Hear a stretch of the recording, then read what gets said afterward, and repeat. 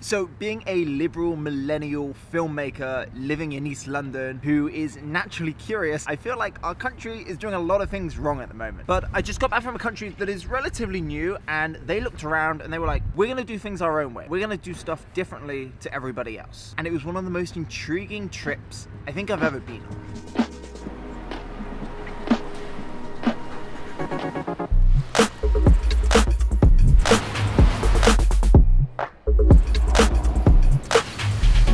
Welcome to Singapore,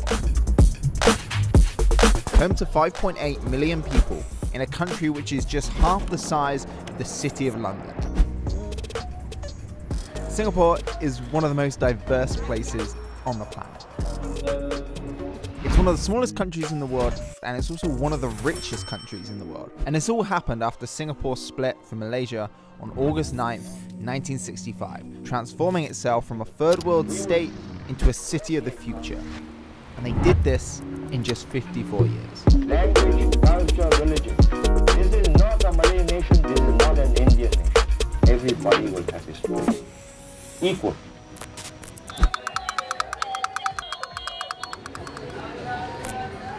I'm here in Singapore. This is week 5 of a 5-week stint of traveling. Week 1, I was in Belfast for Power Video. Then I was in Toronto, Canada, then I was in Cornwall, England, and now I'm here in Singapore. Extremely different parts of the world. Singapore has been way up on my list for a long time. It's a city of innovation, futuristic architecture. Its gardens around the city are incredible. Stories of like its amazing street food, its communities, and all living harmoniously with each other. I've been here a week now, and every day I'm learning a little bit more about life in Singapore, and I'm still trying to get my head around how this country is only 54 years old. And that's because the infrastructure is just so well designed.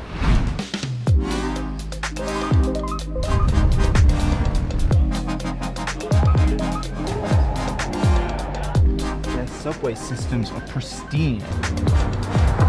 Singapore is on the equator, so it makes it extremely hot, and the humidity is like 84%. But the way that they've built their buildings, the city have built them in a way that the airflow from the bay can still travel between the buildings. So they're strategically placed to allow the maximum amount of airflow throughout the city. Now, I'm not sure how much it's working because I'm extremely hot. I'm at one of the Sky Gardens here in Dalston. I'm gonna try and get to the roof. I think it's open to the public.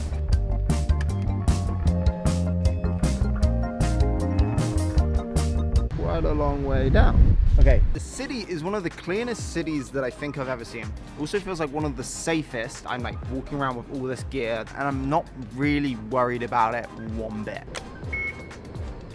And on the subway here, as we're going from station to station, you still have 3G or 4G on your phone. It's not like New York when you're like one level under. This is like London, like you're 4 levels down. This is the 4th escalator I've taken to get out of here.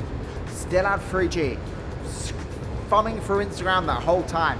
I know I probably shouldn't be, but I can. I remember I was talking about how the air flows through the city and how the buildings are built. It's a bit like these buildings here will be designed in a way so the air travels through.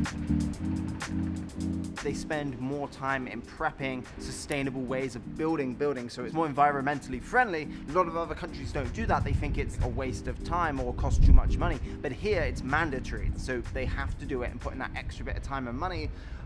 But it in turn makes Singapore a better place.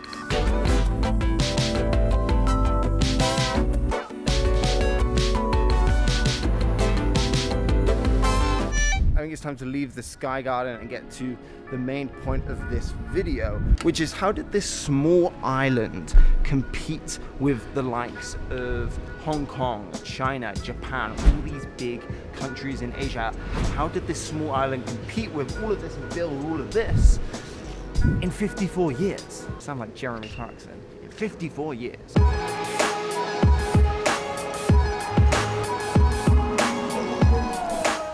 Singapore has like zero resources, like none. Everything is imported, but what they do have is people that are willing to work really, really, really hard. And when Singaporeans decide that they're going to do something, they do it to the best possible standards, which you can see all across the city. Like Marina Bay Sands, besides it being now a staple of Singapore, it was built on reclaimed land from the sea. From having a great work ethic, they also have a great school system here. Education in Singapore is pretty fantastic. Everyone is pretty much bilingual. You know at least 2 languages. And that strong work ethic and a great education helps their economy. They have one of the best economies in the world. And that comes from Lee Kuan Yew and his vision for Singapore. And right now, you might be like, yeah, well, obviously, of course. Or you also may be like, who's Lee Kuan Yew? So let me give you a brief history to the founding father of Singapore. After independence in 1965, Lee Kuan Yew, the first Prime Minister, had a vision for what Singapore could be. Multiracial nation. He was known for his pragmatism and flexibility, and not being held back by ideologies or policies that hadn't worked in the past, and stressed the importance of racial harmony. His most urgent task was to tackle the high unemployment in the state. So Lee worked to attract foreign investment and turn Singapore into an international financial center of Asia. But with a thriving economy that raises the price of housing, Singapore is now one of the most expensive places to live, yet there is next to no homelessness. The Housing Development Board ensures that everybody in Singapore has somewhere to live. Lee Kuan Yew passed away in 2015 and is widely respected as the founding father of Singapore. He was known for his heavy restrictions and rules that he imposed, but they don't seem to be central to his success of building a thriving state. That seems to come from following pragmatism and breaking the conformity and trying something new, with the vision of Singapore being at the forefront of his plans. But something I'm struggling as a Westerner to get my head around is Singaporeans very much trust, or they have trust in their government to do what is best for the country and for the people. So in Singapore there is lots of rules. Some rules to me and you perhaps that may seem a bit weird. I don't think you're allowed to hum on the subway. You can't eat or drink on the subway. You can't have chewing gum. If you drive, there's very high taxes on cars. So have a car here, it's very expensive. But all these things come with a caveat, right? Like, that is to keep the city cleaner. There is less crime, there is less cars, less emission. This is Gardens by the Bay. It's incredible. It's just like this eco-friendly part of Singapore. It's just like this huge man-made forest. Everything's so clean and sustainable. A lot of Singaporeans think, okay, well, if that's the price I have to pay to have a cleaner city or have a better way of living, then great. But there isn't as much freedom of speech. I mean, in fact, I don't really know if there is freedom of speech. But whatever it is, we still feel very happy in Singapore. There's no war, there's no fight. That way of living. We're very proud to be Singaporean, I must say. It's interesting because that's what I'm trying to get my head around as a Westerner. In the UK, our government is a bit of a mess right now. Oh, is it? And yes, it's not good. And the people don't trust the government. And it's a bit of a mess. No, down here we will follow the government. But there are other drawbacks. With Singapore being so small, there are issues with surrounding countries. For example, the haze you can see behind me here, this week in Indonesia, they're burning the peatlands, which is basically producing this toxic haze, and it's coming over to Singapore and Malaysia, and it's just sitting over the city. Been here a week, and I can already feel it. My nose has started to like be all blocked up. I'm feeling a bit coughy.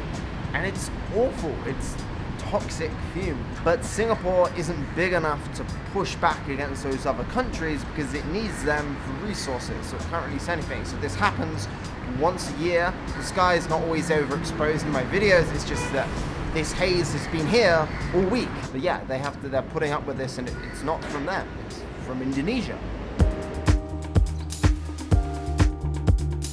And honestly, I could just go on and on, but I don't want to take up any more of your time. Whichever way you look at it, Singapore is one of the most innovative countries. Even its airport is an attraction. I mean, look at it. This is the best airport in the world. If you noticed, I had a haircut. I paid $8 to get this haircut. It's a bit Jeremy Renner in the new Avengers film. Not sure how I feel about that. And I have to admire Lee Kuan Yew and Singaporeans for what they have done in such a short space of time to turn this country from a third world country into a first world city of the future. Gardens by the Bay is a perfect example of what they've done and what other cities should do. So that's it, that's my time in Singapore. I'm in my plane clothes, ready for the 13-hour flight home. I hope you guys enjoyed this video. If you're new around here, my name is Andy. I make videos about things that make me curious. If you like this video, the like and the share and the comment, that helps for the YouTube algorithm. And yeah, you can subscribe to this audio. I'm sorry, this is bad. I'm in a shopping mall. It's late. I'm gonna go. Okay, you can, you know, the subscribe and bell, all those things. Okay, bye.